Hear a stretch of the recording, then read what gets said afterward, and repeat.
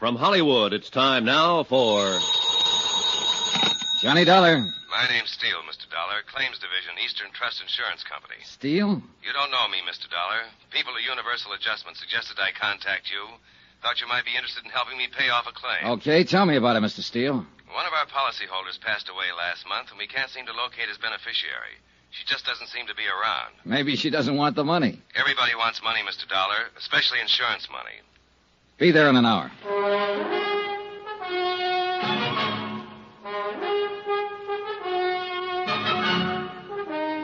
Tonight and every weekday night, Bob Bailey in the transcribed adventures of the man with the action-packed expense account, America's fabulous freelance insurance investigator. Yours truly, Johnny Dollar.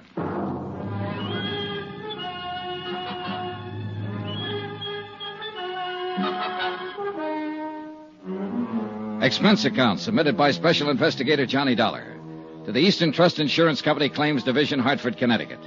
The following is an accounting of expenditures during my investigation of the Broderick matter. Expense account item 1, 25 cents, bus fare.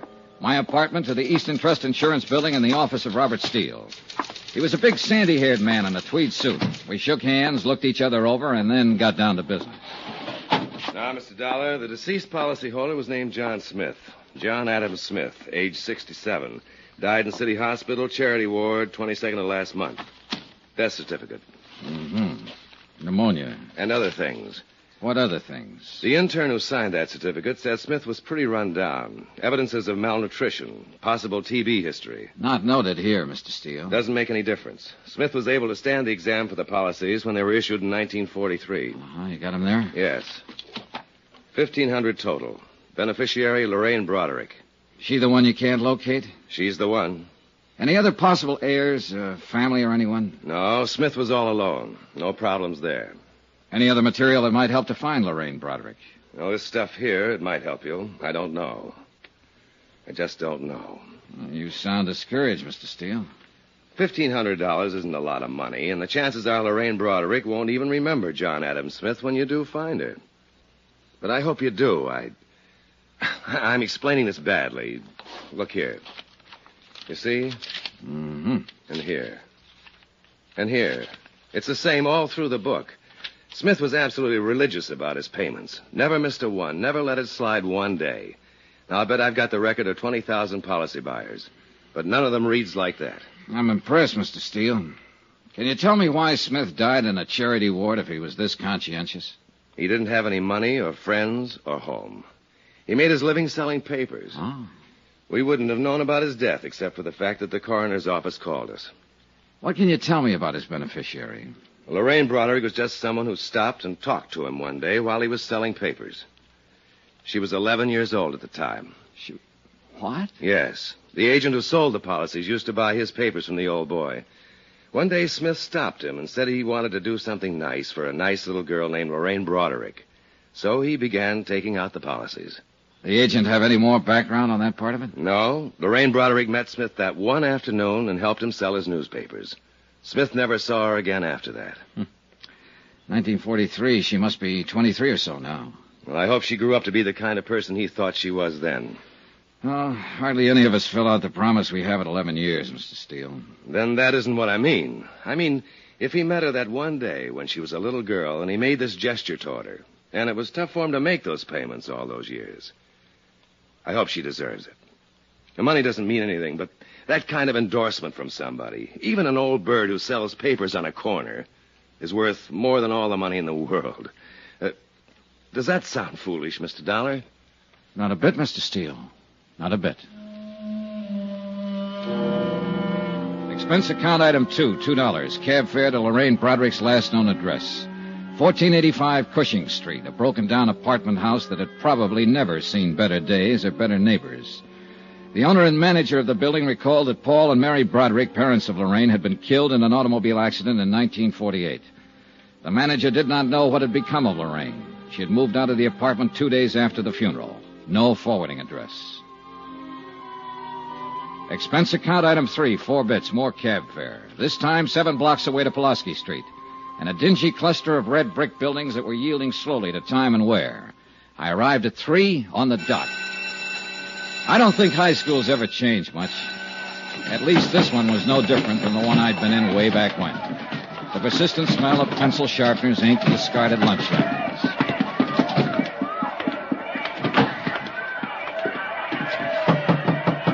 Yes? Sister Mary Regina? Yes, may I help you? Good afternoon, sister. My name's Johnny Dollar. I wonder if I could talk to you a moment. Dollar. Yes. Are you sure you shouldn't be speaking to Sister Amadea in the grade school? I don't believe we have any students named Dollar. Oh, no, sister. I don't have any children in school here. I've been hired by Eastern Trust Insurance Company to locate a beneficiary on one of their insurance policies. I thought perhaps you might help me. Well, I'll try, Mr. Dollar. I took a chance and came here because it was the nearest high school to the girl's address. Her name is Lorraine Broderick. Lorraine Broderick? Yes. The last trace I have of her was in 1948. She was about 17 then, possibly still in school, possibly this school. Lorraine Broderick. Mm-hmm. Sound familiar, sister? In a way, yes. Oh, there are so many, Mr. Dollar. Yeah, I just met about 3,000 of them out in the hall. Yes, I know. 1948. Benson, Brady, Broderick, Lorraine Mary Broderick. Oh. Yes, Mr. Dollar, your guess was very good. She was here in St. Charles from 1945 to 48, yes. I wonder if there's an address listed there, home address. 1120 Seaton Place. Oh, my, that's quite far from here. Parents deceased, guardian. Oh. Anything wrong, sister? Why, I remember Lorraine now, Mr. Dollar. Her parents were killed in an automobile accident in her senior year. Yes, and she went to live with her uncle, James Broderick, at this Seaton address. Oh, yes, I remember that lovely girl. She was in Sister Hildegard's class. That ties up with what I know about her so far, sister. Oh, I remember her so clearly. I can even see her face. Perhaps that was it, her face. Like an angel's, gentle and fresh and wonderful. The man who left her the insurance money must have thought the same as you do, sister. He saw her one day when she was 11. Oh, I have an annual from that year, Mr. Dollar. Would you like to see Lorraine? Yes. Right here. Yes, here we are. That's Lorraine Broderick. Beautiful, isn't she? Sister Mary Regina pointed to a group picture on one of the pages. It was labeled Girls' Fidelity. Lorraine Broderick was in the first row, one of 30 or 40 self-conscious little girls wearing identical self-conscious expressions. Her hair appeared to be deep brown or black, her features soft and slightly cherubic. Undeniably, Lorraine Broderick had been a beautiful young girl. In all probability, she was a beautiful young woman, wherever she was. By 5 o'clock, I'd been to her uncle's address on Seaton Place. There I learned that Uncle James Broderick had died of a heart attack in 1950. The people at the address reported that Lorraine had lived with him up until the time of his death. She had worked in a dentist's office, they told me. As far as they knew, she still worked there. I made a phone call. Yes, sir? Johnny Dollar, Mr. Steele. Oh, how are you going on Lorraine Broderick? Well, I might need some help. Have you got a man? Sure. I've got her traced up to 1950, Steele. She worked for a dentist here in town. Uh-huh. Probably got her job in his office right out of high school. That meant she pretty well had to get it through a professional agency. That sounds reasonable. I got a man to check the agencies in town that specialize in that. Let me know.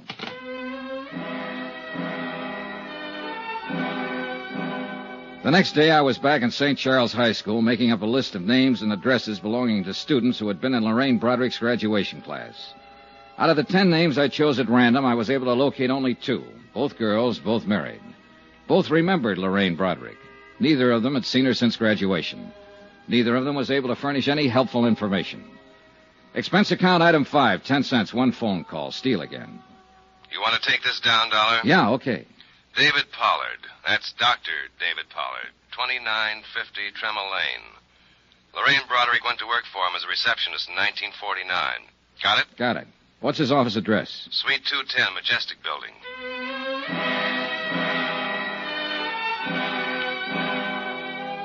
I got there about 5:45. There was no receptionist on duty. As a matter of fact, no reception desk.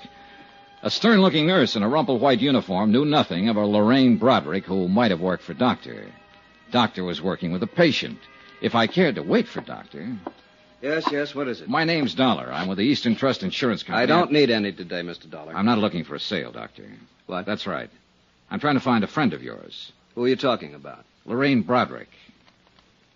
Oh. How is Lorraine these days? I don't know, Doctor. I'd like to meet her and find out.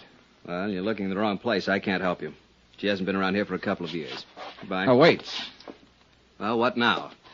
Well, you've got an awful big chip on your shoulder, Doctor. You won't even let me explain my business. I'm not interested in your business. I can tell you mine's been going on since 8 o'clock this morning, and I'm pretty tired. You finished now? Well, yes. Can I take you downstairs and buy you a drink? Sorry. What is it you want to know? Where I can get in touch with her. I don't know. She quit without notice a couple of years ago. Just didn't come back. Too bad, too. Do you have any idea where she might have gone? Just what is this for? To pay her some money we owe her. We can't locate her anywhere. Well, I'm sorry, but neither can I. Are you still trying? Not anymore. All I know is she just left one day about 2 years ago. She had a little apartment over on the west side. The manager told me she'd pulled out bag and baggage, and I haven't heard from her since. Were you on good terms with her, Doctor? Doctor? I'll take the drink.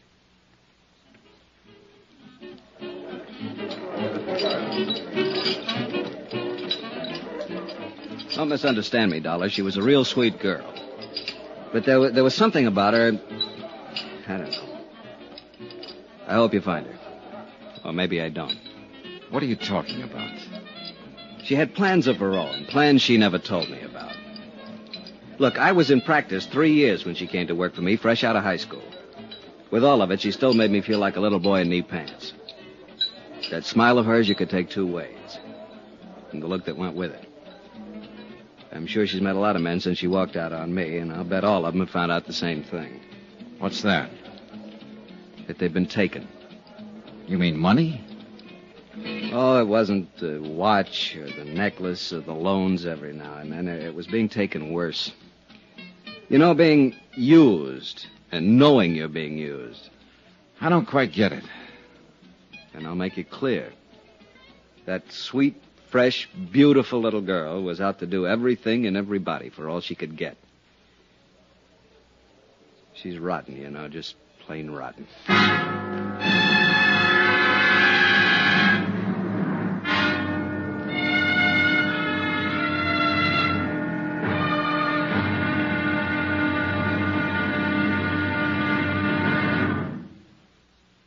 There'll be another intriguing episode of the Broderick matter tomorrow. Tomorrow, the expense goes way up. Yeah, it costs money to prove how wrong one man can be. Join us, won't you? Yours truly, Johnny Dollar.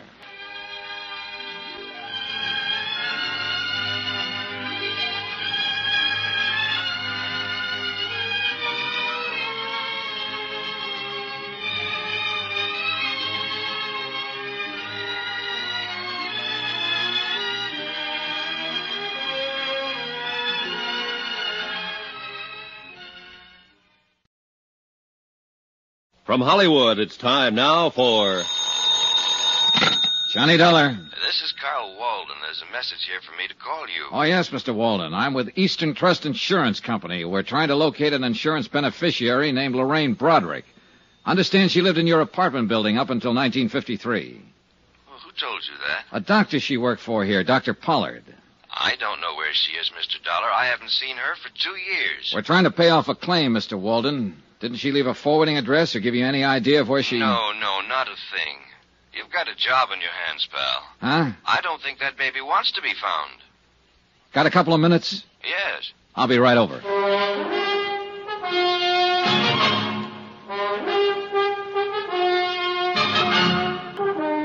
Expense account submitted by Special Investigator Johnny Dollar to Eastern Trust Insurance Company, Claims Division, Hartford, Connecticut. The following is an accounting of expenditures incurred during my investigation of the Broderick matter. Lorraine Broderick, that is, missing. Expense account continued. Item 6, $14 even, photographs.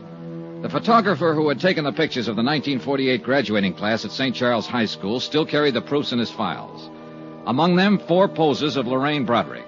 I'd stopped by to get them on my way out to see Carl Walden, apartment house manager. He hadn't changed his mind about anything since our phone conversation.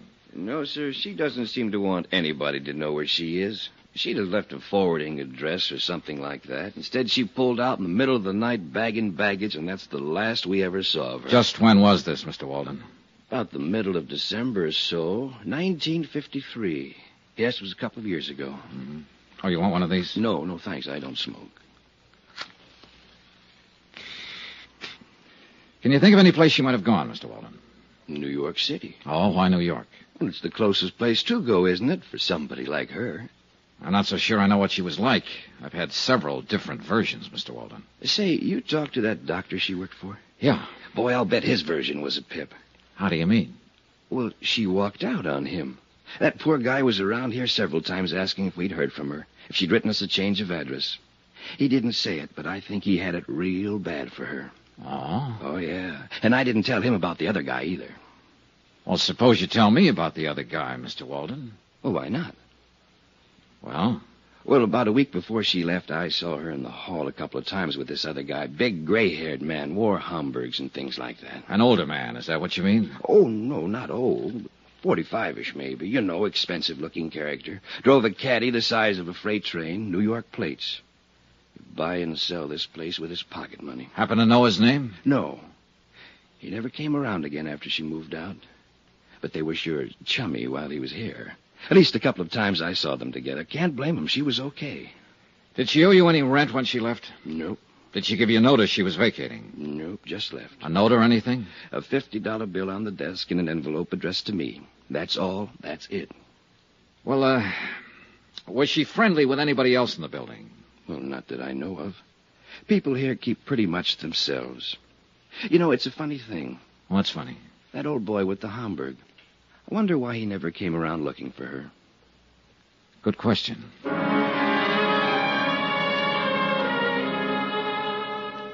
Expense account item 7, $22, advertisements. I placed ads in the personal columns of every New York paper. Anyone knowing the present whereabouts of Lorraine Broderick, please contact. I spent the rest of the day interviewing the Cadillac dealers in town on the off chance that one of them might have serviced the Cadillac with a New York plate sometime in December of 1953. No one remembered the man Walden had described. I even tried the service records. Impossible to check. The case was stalemated that way for 5 days. Last Tuesday, things picked up. Johnny Dollar.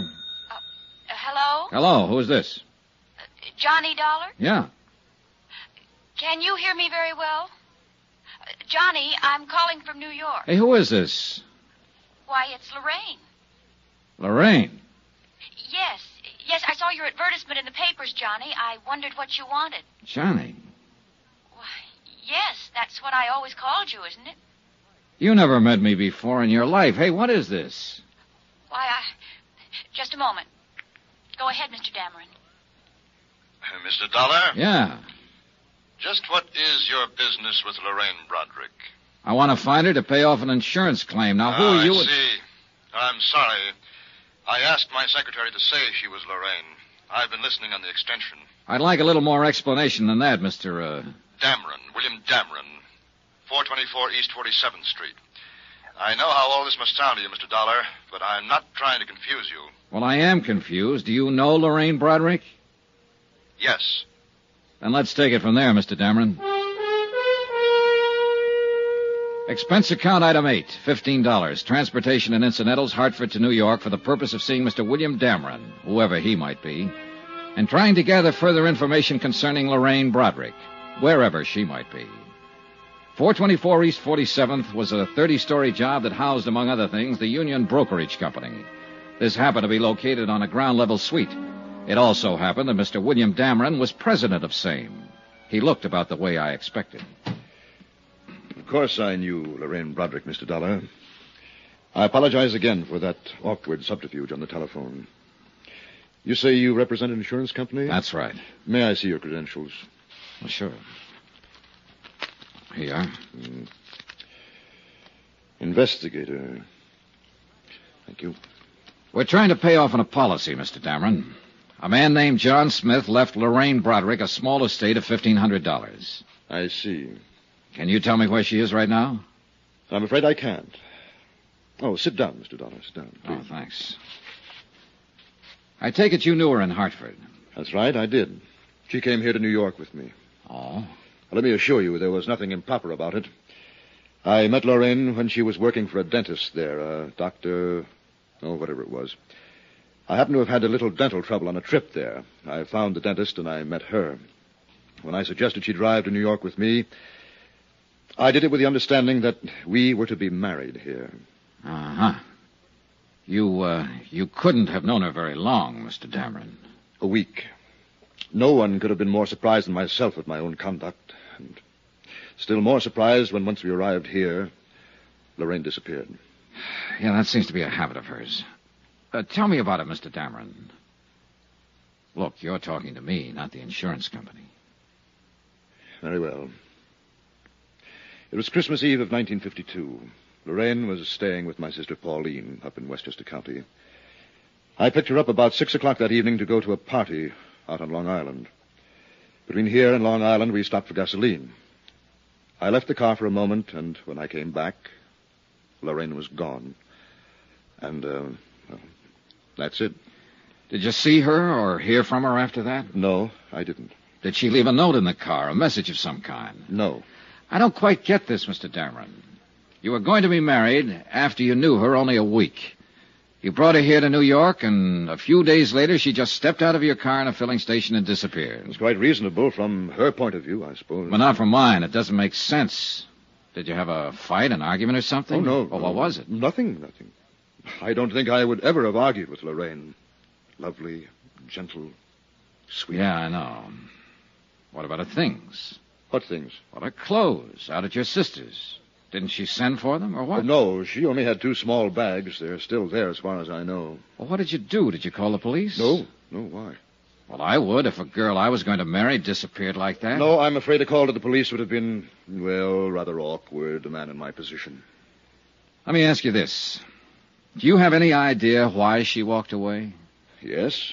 Perhaps it's of no practical value to you, though. Any information I can get will be helpful, Mr. Well, all right, then. I think Lorraine was frightened. Of what? Of life, Mr. Dollar. Not people or circumstances, but life. Yes. You say that with a lot of conviction. Yes. Lorraine had always been, well, a poor girl. She lived with a rather decrepit uncle for a time after her parents were killed in an accident, an automobile accident, she said. And I think that I offered her the happiness and security she had always longed for. But I also think she was not mature enough or adjusted well enough to accept it. This is of no value, is it? Well, it might be. Can you tell me if she ever spoke of any ambitions? Maybe she wanted to go on the stage or become a nurse, something. Lorraine simply wanted to be my wife and live here. I can see you find that difficult to believe when I'm almost old enough to have been her father. That is not the reason Lorraine walked away from the car that night. Believe me, Mr. Dollar, unless I'm terribly mistaken, she was very much in love with me and wanted to marry me. Have you tried to find her, Mr. Dameron? No, I have not. I waited around the filling station that night hoping she'd return, but I didn't report the matter to the police, as I said before. I intended to hire private detectives to locate her, but then I gave that up, too. I'm afraid I don't understand this. If you loved her... Would this make it more understandable? Lorraine was a rational, normal human being when I left her in that car. No one forced her away from it, or me. The man at the filling station said she merely stepped out and disappeared down the street. She left of her own free will, for her own reasons. I think I see your point. Thank you. I've hoped that one day she would appear at my door, contact me, come to me. But she hasn't. The most matchless woman I've ever known. Is there any way I can help you more concretely? If you could tell me the exact location of that filling station. Yes, I believe I can do that, but why? Last place she was seen alive. Oh, that word alive. Just a word, Mr. Dameron. Have you spoken to many people who knew her? A few. The dentist she worked for, an apartment house manager, principal in her high school. Mm-hmm. Yeah, I think they all told me the truth. The what? The truth. You know, how it actually was. What really happened. Oh, Mr. Dameron...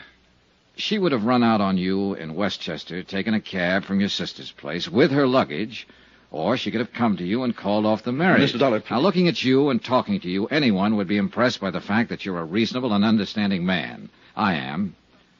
She could have left you a dozen easier ways, Mr. Dameron, but it doesn't stand to reason that she'd step out of a car on Christmas Eve on the way to a party and disappear, with no luggage, with the clothes on her back, and no more. Women don't do things like that. They want an overnight bag, a change of clothes, somewhere to go to. It doesn't make sense. But that's exactly what she did. They don't do it that way unless there's a mighty good reason. A real gilt-edged reason, Mr. Dameron. Something that says what's ahead is better than what's being left. How much did she swipe? What? What did she take? How much? Close to $6,500. $6,500. Lovely, sweet, gentle. She took it from the wallet in my overcoat while I was talking to the filling station attendant. I would have given it to her gladly. All of this, everything. But she had to steal it from me. She had to steal it from me like some common little thief. There's truly no fool like an old fool. Is there, Mr. Dollar?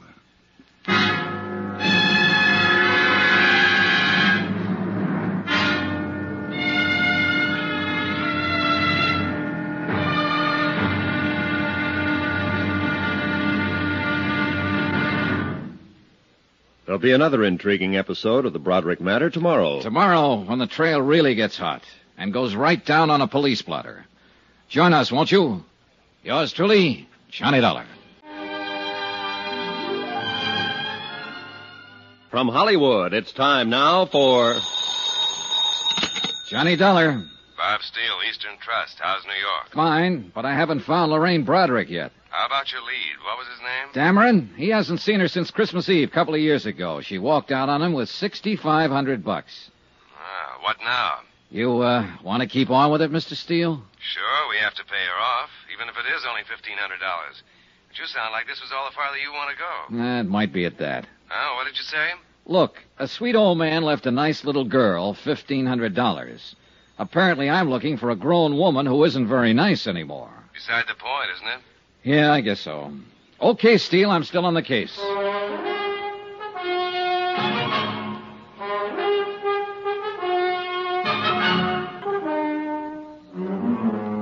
Expense account submitted by Special Investigator Johnny Dollar. Location, New York City, New York. To the Eastern Trust Insurance Company, Claims Division, Hartford, Connecticut. The following is an account of expenditures during my investigation of the Broderick matter. Subject, Lorraine Broderick. Object, to locate her and pay off claim. Results, disillusioning. More expenses. Item 9, $3 cab fare. From the plush offices of William Dameron to a filling station out on Long Island. To check his story of Lorraine's disappearance. A major oil company owned and operated the filling station where Lorraine Broderick had last been seen. Their payroll records named 3 attendants on duty. Christmas Eve, that is, in 1953. Item 10, $28. More cab fare. And don't squawk about it. I located and interviewed all 3. Enclosed fine statement of Edward Quinlan. Sure, I remember that chick. Better looking than this picture, I'll tell you that. She drove in with this old guy, Dameron, you said, yeah. Well, he hadn't been away from the car 20 seconds before she was out walking down the street as fast as she could, long dress and all. When he come back and asked what had happened to her, I told him. So he went and sat in his car for maybe a couple hours waiting for her to come back. I knew she was gone for good.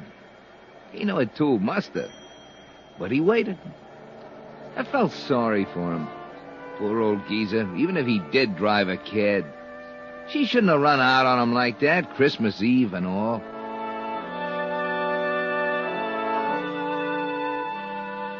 Pauline Dameron Whitfield, sister of William Dameron, living up in Westchester County, verified her brother's story.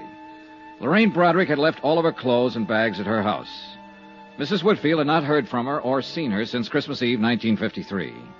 A check of the luggage revealed no information that would be helpful in locating Lorraine Broderick. The following morning at the New York Police Department downtown, I requested a missing persons investigation on Lorraine Broderick. She was booked in under an alias, Jane Brown. When I got to court, she gave her right name, Lorraine Broderick. What was the charge, Sergeant? Misdemeanor, drunk, disturbing a peace. $25 in night court, April 25th, 1953. That the only time she made the blotter? Yep. What's the address, Sergeant? 1346 Yardley. 1346 That's 2 years Yardley. ago. Thanks. At the address on Yardley, I learned that Lorraine Broderick had moved 18 months before. Again, there was no forwarding address, but the landlady turned out to be quite talkative. I'm glad she moved away from here, Mr. Dollar. I'd like to help you find her, but I'm awful glad she moved away. Why do you say that, Mrs. Gaines? Noisy. Parties all the time. I run a quiet place, you know. Yeah, I'm sure you do. When she first come here to rent the apartment, I thought she was the quiet type. Nice. She looked like she was just out of finishing school or something like that. Oh, she couldn't have been more than 20 years old. Well, maybe a little more, 22. She told me she was a secretary. She worked in Manhattan. Well, I let her have the apartment, of course. She paid her rent in advance, in cash. But once she was in, it was a different story. Yeah. Did she tell you where she worked in Manhattan? No, she never quite got around to mentioning that. Anyway, she couldn't have worked very hard. All the dates she had, night after night, honestly. Do you happen to know any of them, Mrs. Gaines? I do not. Big, noisy parties. Well, did she go with any particular man? A smart little girl like that sticking to just one man? I don't know whether she was very smart at all. Was she friendly with anybody in the building? Nope. Any idea where she might have gone from here? Nope. All I can say is I'm glad she don't live here no more. I went back to police headquarters. It had occurred to me that hardly anyone is ever arrested for being drunk and disturbing the peace alone. I was right. The night court files revealed that Lorraine Broderick had been arrested with 5 other people, 3 men and 2 women. I took down their names and began to check them out. Number 3 down the line was a man named Tyler in the hosiery business. Yes, he remembered Lorraine Broderick very well. No, he hadn't seen her for 6 months, but he could tell me where she lived. He'd seen her going in and out of an apartment on 61st Street several times. He gave me the address. The boy will take your bag. Will he? Yes, sir. May I help you? I'm looking for a Miss Lorraine Broderick. Broderick? Yes. I'm sorry, sir. We have no one by that name registered here. That's funny. I thought at first you were going to say Lorraine Bradley. We had a Mrs. Bradley here at one time. Oh. Did Mrs. Bradley look anything like this picture? Yes, that's Mrs. Bradley. Bradley, huh? How long ago did she move out? 4 months ago, anyhow. Do you have her forwarding address? No, sir, I don't. I wish I did. Huh? Mrs. Bradley wrote us a bad check for her rent. We've been trying to locate her. Did you report it to the police? Yes, sir. I understand she's been quite active along those lines. They're looking for her, too.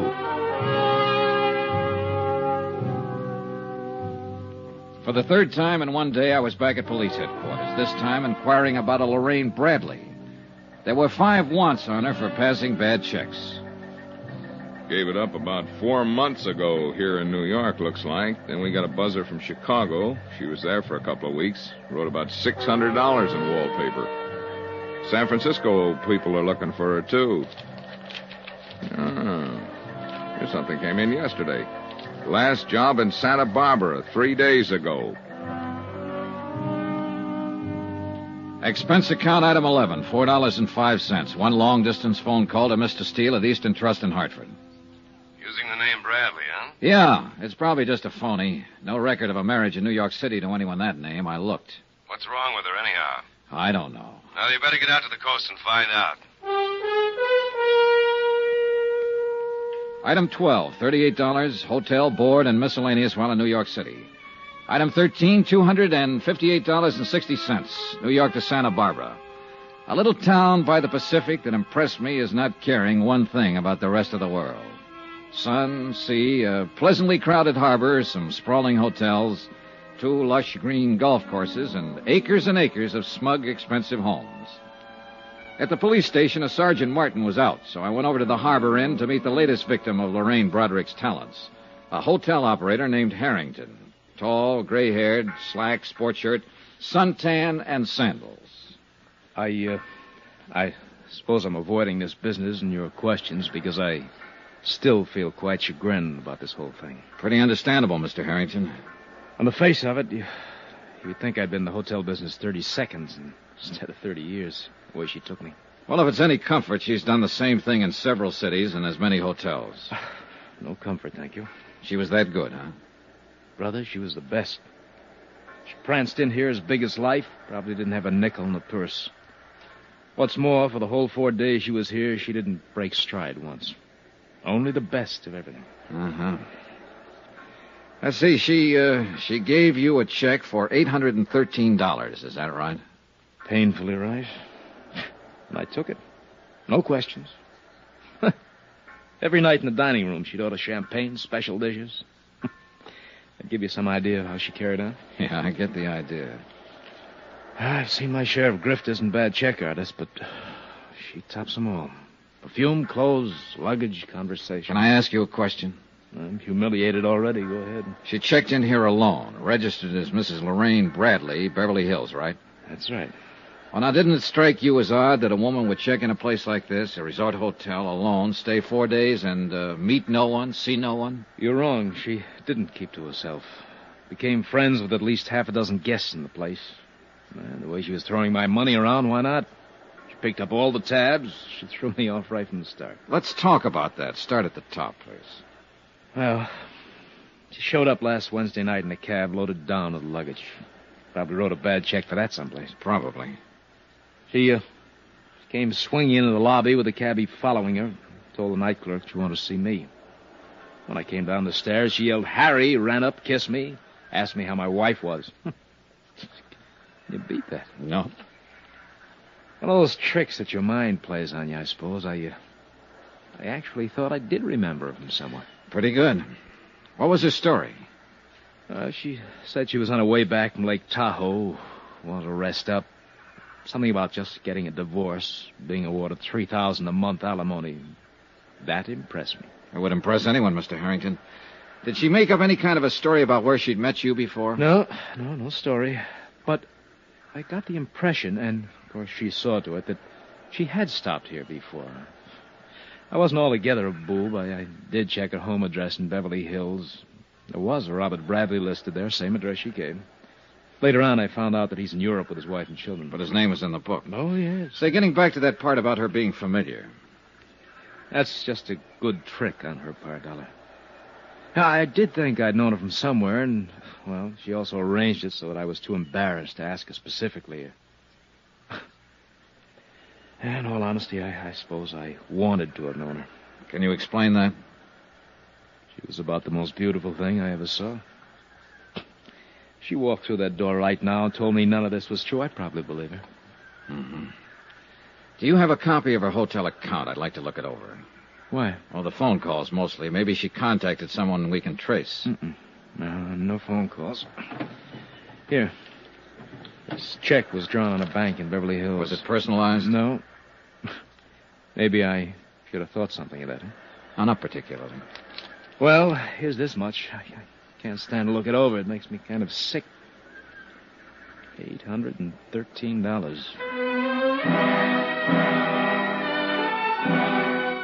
I spent another hour with Mr. Harrington as he distastefully covered the items on the bill she'd paid for with that bad check. Later that afternoon, I met with Sergeant Martin, Santa Barbara Police, who reported that a woman answering Lorraine's description had passed bad checks in Burlingame, Santa Maria, and Ojai, California. Expense account item 14, $102.85. Transportation to Monterey and Santa Cruz, where I interviewed 2 other hotel managers who had filed complaints. Their stories were pretty much the same as Harrington's, down to the pretended familiarity, the divorce, and alimony details. Item 15, $4.15. Long-distance phone call, Steele again in Hartford. That you, Johnny? Yeah, Mr. Steele. I've been hopping around all over the state. Policeman in Santa Barbara called here trying to find you. Sergeant Martin. He says he's got a line on her. Huh? He's done it again. Hop down to Malibu Beach. The man who runs the seaside inn there found out her check was bad 15 minutes after she left. Now get started. You shouldn't be more than an hour behind her. Mr. Steele, I'm on my way.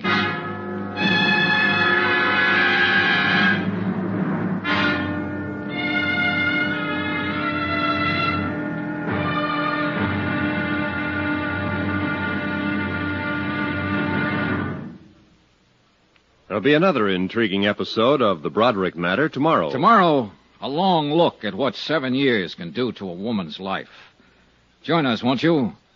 Yours truly, Johnny Dollar.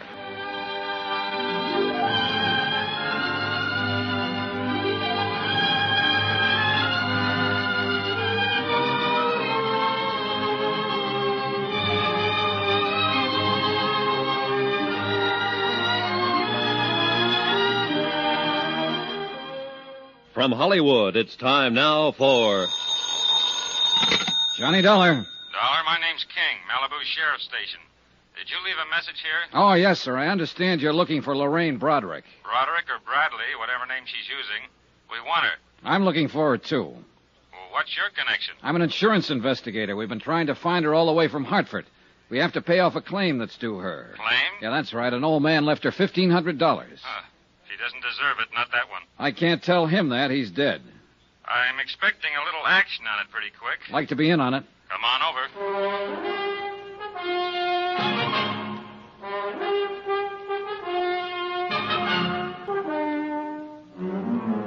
Expense account submitted by Special Investigator Johnny Dollar. Location, Malibu Beach, California.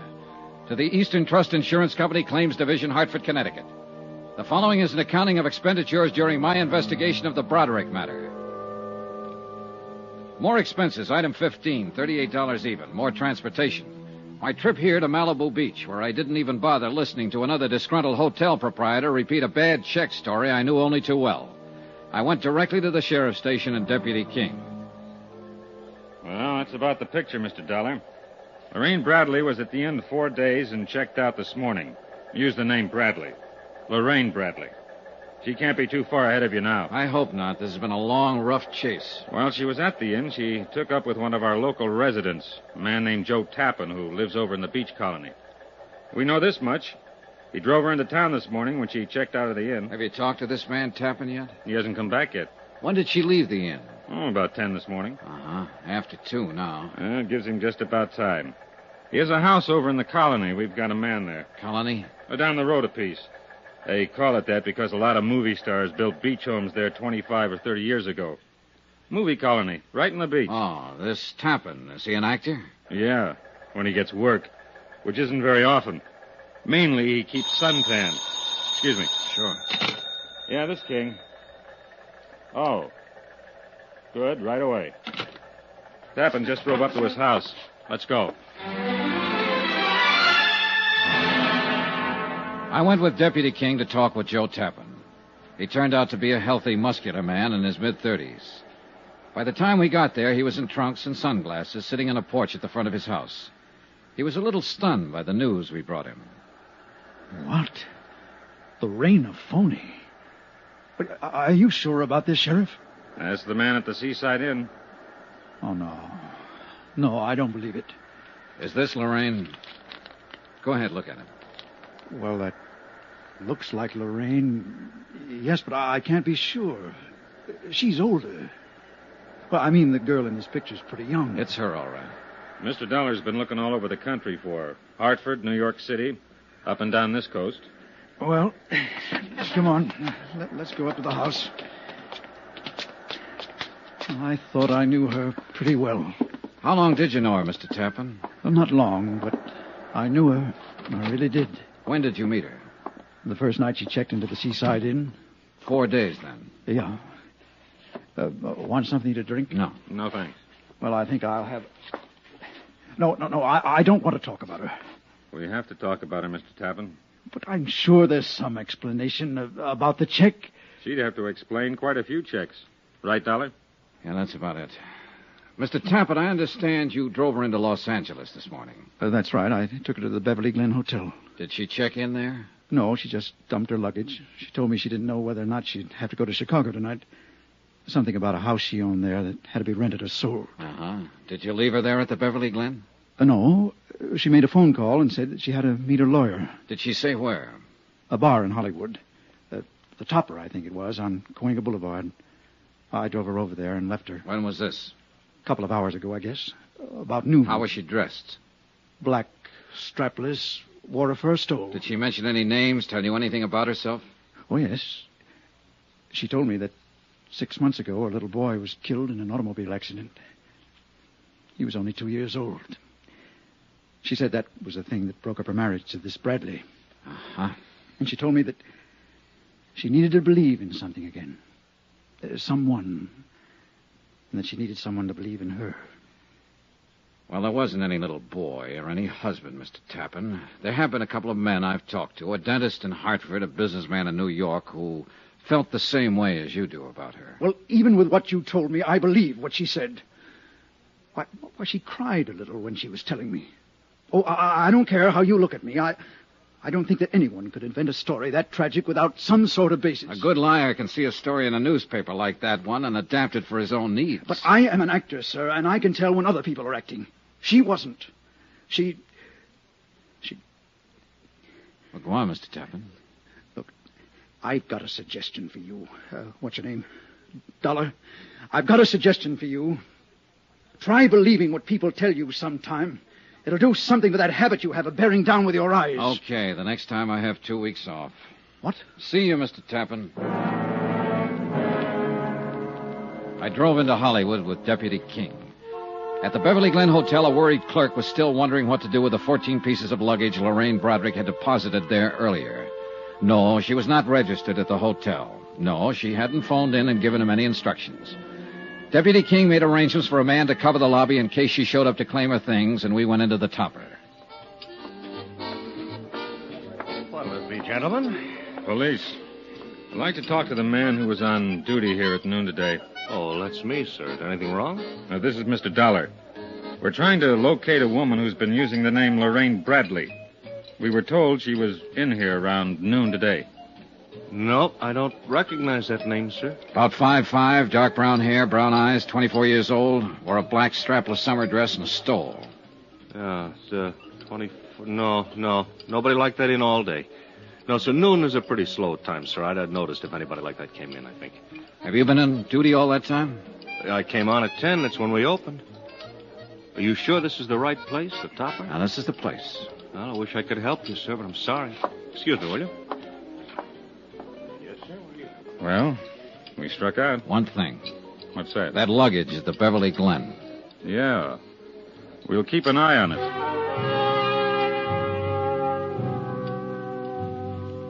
Lorraine Broderick did not return to the Beverly Glen Hotel that day to claim her luggage. The lobby was watched around the clock. Her description was on the Daily Bulletin. Every policeman in Los Angeles was on the lookout for her. I spent my time thinking about the little girl who had helped an old man sell newspapers one afternoon years ago. A little girl with a face like an angel. I didn't feel good about this case. But Joe Tappan felt worse when I went to see him again. Well. Hi. Mind if I come in? What now, Mr. Dollar? Your girlfriend. What about her? I've been thinking about what you told us. So? So maybe you didn't understand what I told you. Now, look I'm not pushing my weight around, Tappan. But it seems to me you're a little stubborn in what you want to believe about her. How old did she tell you her baby was that she lost in a car accident? 2 years old. All right. 2 years ago, she was working for a dentist in Hartford, Connecticut. He was pretty much in love with her. She left him flat to take up with a man in the brokerage business in New York. She left him flat. Took $6,500 when she did it. There wasn't any baby in her life then. Her name was Lorraine Broderick. It still is. Now, would you like to see my file on her? I brought it along. No, thanks. I thought I'd better prove that part was a lie. So you proved it. Mind if I sit down? Help yourself. Thanks. You have anything else to tell me? I suppose I do, Mr. Tappan, since you don't seem to want to tell me anything. Now, just sit down, please. I've heard every man who knew her describe her, and I think I can understand why they feel the way they do. All I've got is a picture from a high school annual taken when she was 17. That was pretty good. She's 24 now. She must be 7 years better. Anyhow, you're my only hope now. What? Lorraine Broderick can get away from the police for a while. Oh, yeah, she's smart and clever, and she can go right on doing the same thing she's been doing all along, stealing, writing bad checks. But that's police business. My part is to find her and give her something one man left her, an insurance bequest. But it's become more than that now, to find her and stop her, maybe. Look, they'll get her eventually, Tappan. Do you know what 5 years in prison can do to a woman like her? Do you? Well, because I know her and she passed a few bad checks doesn't mean that I'm responsible in any way. You're right, it doesn't. But you're involved just the same. Oh, you're different from just some hotel man who's been tilted. You're a boyfriend. True, just a 4-day boyfriend. But a woman like Lorraine Broderick can do a lot of damage in 4 days' time. Why are you here? What do you want? I'm here to disillusion you, Tappan, because I don't think you're disillusioned enough. Now, just... You're a perfect stranger to me. I don't know you from a Grand Rapids chair, but I'm doing you a favor talking to you about Lorraine Broderick. I'm doing you a favor telling you she's a crook and a thief and a forger, and everything she ever told you was a lie. Now and then a woman walks into a man's life that he'd sell his soul for. But all she'll do in return is write you a bad check for it. She's trouble in a great big way, Tappan. You know it as well as I do. Oh, what do you want me to do? Apologize for meeting her? I'll be satisfied if you tell me where she is.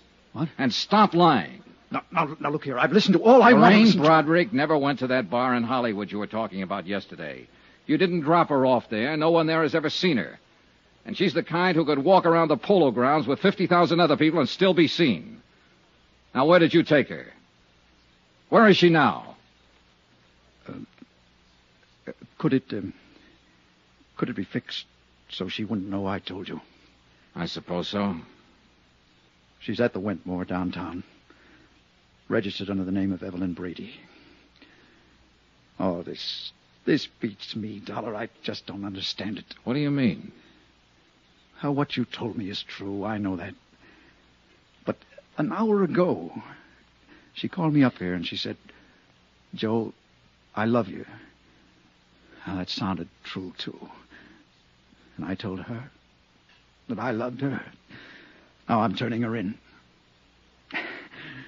What kind of crazy world do we live in?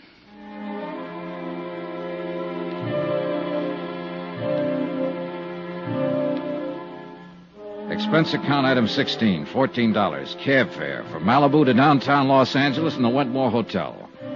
A second-rate old-timer on Figueroa Street. A little different from the swank spots where Lorraine Broderick had lived so gaily. The clerk told me she was in 1302. I walked down the hall to Lorraine Broderick's room. The door was standing partially open. All of the lights seemed to be on. Hello? Hello? Hello, anybody? Go back! Huh? Get out of this room! What? Get away, or I'll jump! I'd found Lorraine Broderick at last. Only she was standing on a ledge outside the window, all ready for a leap into eternity.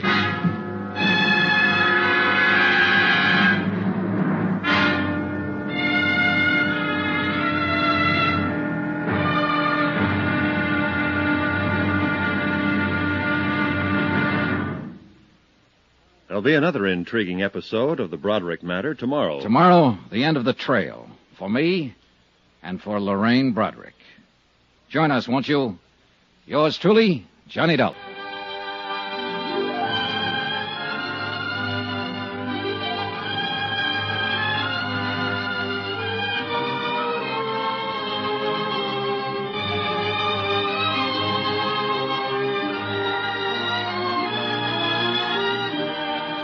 From Hollywood, it's time now for Johnny Dollar. Room 1302. This is the desk clerk. I have a call here. Never mind the call. You call the police. You call the police? Call the police and tell them to hurry. There's an attempted suicide up here. Who is this? Shut up and do as I tell you. Now, just a minute. It won't do you any good.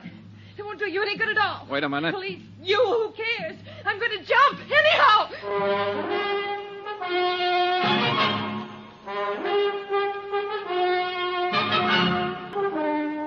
Expense account submitted by Special Investigator Johnny Dollar. Location, Los Angeles, California. To the Eastern Trust Insurance Company Claims Division, Hartford, Connecticut. The following is an accounting of expenditures during my investigation of the Broderick matter. An old man in Hartford died and left $1,500 insurance money to a little girl who had been nice to him one afternoon back in 1943. My job, get the money to her. Even if she might take it and jump off the 13th floor ledge of a building. Don't come any closer. I'll jump. Lorraine. Don't come any closer. It's cold out there. Don't you think you should come inside? I'm going to jump. Stay away now. Don't try to grab me. All right. All right, I'll do anything you say, Lorraine. Okay. What are you doing? Taking off my coat. Standing out there, it must be cold. Here. You take my coat. Don't come close. I'm not. I don't want your coat. All right, Lorraine. I never saw you before in my life. How do you know my name? I've seen you. No, you haven't. I remember people. And watch out. Just going to light a cigarette. I can light a cigarette, can I? Do you want one? No. Can I have one? Suit yourself. Are you a policeman? No. Where did you see me? In a picture. In your high school annual at St. Charles. St. Charles? What do you know about St. Charles? What's your name? Johnny Dollar? Are you from Hartford? Yes. Let me see your face in the light. Over there. Don't come near this window. Don't come near, or I'll jump right down there. That's right there. No, you aren't from Hartford. I never knew you. You're lying to me. No, I'm not. As room clerk of this hotel, I'm entitled to know... Oh. Go away! Get out of here! Get out of here or I'll jump! What? Get out. Go on, get out. Yes. Did you call the police? No, but I will. I heard you tell him about the police. I don't care. They can't stop me. Nobody can stop me. No, I suppose not, Lorraine. You can jump any time you want to. I can't stop you. I wanted somebody to call the police. I want them all down there. When the crowd's big enough, I'll jump. And I'm not afraid to do it. I'm not afraid. I know that. Lorraine, why don't you come away from the edge? I won't hurt you. Everybody hurts me. You would, too. Why do you want to jump, Lorraine? I have my reasons. Look. There's a couple of people down there who see me. They're looking up here. They'd like to see me jump. Look. They're stopping other people. They'd all like to see me jump. I don't think they'd like to see that at all, Lorraine. Oh, yes, they would. Those people down there would love to see it happen. You'd like it, too. No, I wouldn't. I want you to live, Lorraine. You're afraid, aren't you? Yes, I am. Why? Dying is something all of us face. If you die here tonight, it makes me a little afraid of dying. I don't like to be afraid of anything. Neither do I. You must be afraid of something. I'm not afraid of anything. I've never been afraid of anything. I'm going to jump down there, and that proves I'm not afraid. I don't believe you, Lorraine. I think you were afraid to love Dr. Pollard in Hartford. I think you were afraid to marry William Dehner in New York City. I think you've been afraid of everything and everybody that was good for you for a long, long time. Don't come closer. Would you like to talk to a priest, Lorraine? No. Look, sometimes a priest can help you when you're all mixed... I'm so worried I'm going to jump off here any minute you'd say anything. Or try anything. I don't even know what you're doing here. Why you came here. I told you, Lorraine, I've been looking for you. Tell him to go back. Tell him to go back or I'll jump. Go back. Go on back, you crazy fools. Get back. It's all right. They aren't coming. I don't want anybody here. A lot more people down there in the street now. Oh, they're getting the big lights up here. Golly. Lorraine, look at me. Look toward me. What? I want to help you, Lorraine. Nobody wants to help me. Nobody's ever wanted to help me. You're wrong. Then why did Mama and Daddy die? Why did they have to die? Why did Uncle Jim die? Why was I left alone? Why didn't I have anybody? You did have somebody. You had Dr. Pollard if you wanted him. You had William Dameron. Did you meet William? Yes, sure, last week. He's still very much in love with you, Lorraine. After I stole money from him and walked out on him? Oh, the money meant nothing to him. He still loves you, Lorraine. He told me so. I don't love him. I never loved him. He thought so. He was just nice. Why did you leave him that way? I'm no good. I never have been. You know. I've never been any good to anybody. You're lying to me about him. Would you like to talk to Dameron? I can get him on the phone. No. I don't want to talk to him or to anybody I know. But after I jump, you can tell him something for me. Sure. Tell him I meant to send the money back to him. I didn't. You can tell him I loved him. He'd feel good if you told him that, I think. All right. Go back! I don't care who you are! Go back or I'll jump right now! Wait! Close that hall door. If you want to see me jump, you'll have to watch from the street, down there with the others. Close it! Was he a policeman? I suppose so. I don't know. He looked foolish. Oh, Lord, he looked foolish. Yeah, well, we all look foolish at one time or another. It passes. Do I look foolish? Yes. Yeah, you look foolish. You're not going through with this. You know that for the first time in my life, I know exactly what I want to do, how I want to do it. I'm going to jump. Somebody's on the roof out here. They have a net. A big net. From what I know about you, I thought you always knew pretty much what you wanted to do in life. Oh, that's funny. Oh, that's very funny. I knew what I wanted in life. I never knew anything. And it's all botched up.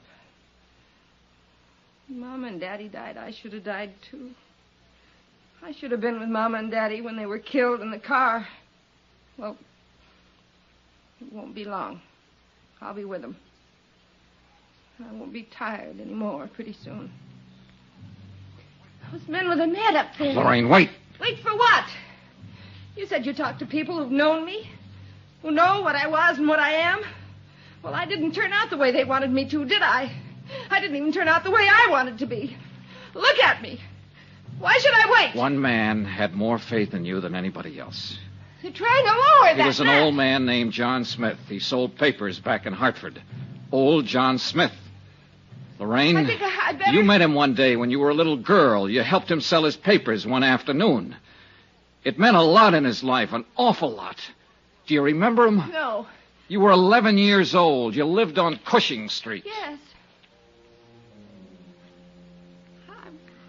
I went downtown after school one day to look in the windows. I had a nickel and I bought a paper from that old man. He had tobacco juice on his lips. I talked to him. He told me all about selling papers. He said I was a very nice little girl. He asked me my name and where I lived. He talked about school and about growing up. He told me I'd grow up someday and be a lovely woman. He said, lovely woman. He was very nice. He was the nicest man I ever knew. And I only knew him that one afternoon. Where is he? He's dead, Lorraine. Dead? He left you all his money. Insurance money. It comes to $1,500. You're lying. No, Lorraine. He wanted you to have it. He worked very hard and sacrificed a great deal to make sure you'd have it. You're making all this up. It's all a lie. Only that afternoon. It was an important afternoon. Here, look. What? Don't come closer. These prove I'm from the insurance company. Here's the check. Throw them over. All right. Go ahead. Pick them up. I won't make a move. What do you think now? That old man? That poor old man. Oh, that poor old man. Easy. Easy.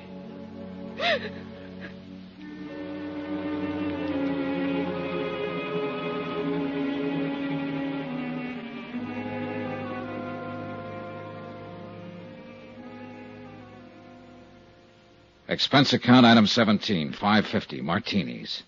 I needed them. It was my first and I hope my last half hour with an intended suicide.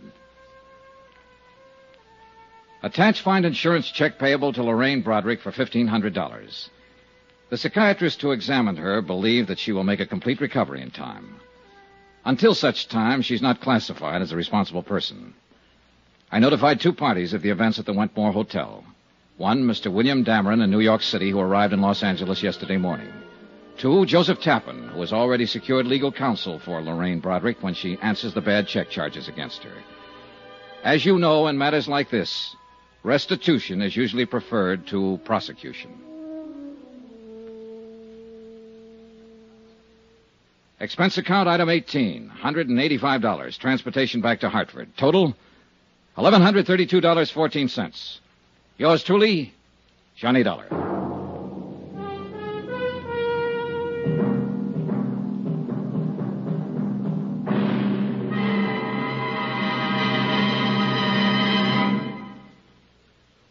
Remember, please, there'll be another intriguing story for you beginning next Monday night. Next week, the Cronin matter. A matter of keeping a sweet old lady from carefully and deliberately losing her life. Join us, won't you? Yours truly, Johnny Dollar.